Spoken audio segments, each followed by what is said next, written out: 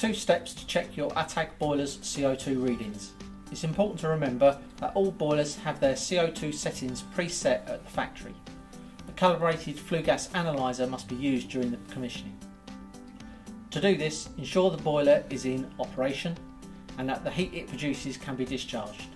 This can be through the radiators.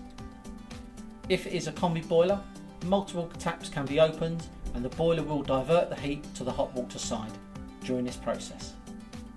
Step 1 is checking the CO2 readings at full load. Press the chimney sweep button for 6 seconds. The display will then say chimney active and a percentage figure. With the selector wheel, move the percentage up to 100% and press OK. This is now in full load. Calibrate the flue gas analyzer and then insert the flue gas probe of the analyzer into the flue turret's left hand side sample point.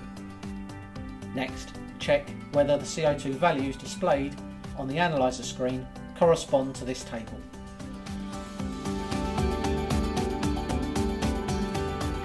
Step 2 is checking the low load of the boiler. To do this, turn the selector wheel and move the percentage down to 0% and then press OK. This is now in low load.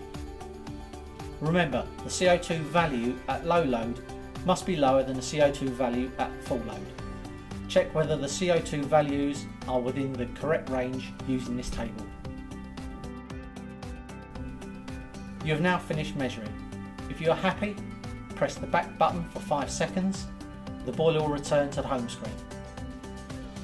You only need to adjust the CO2 levels if the measured values lie outside of the recommended range.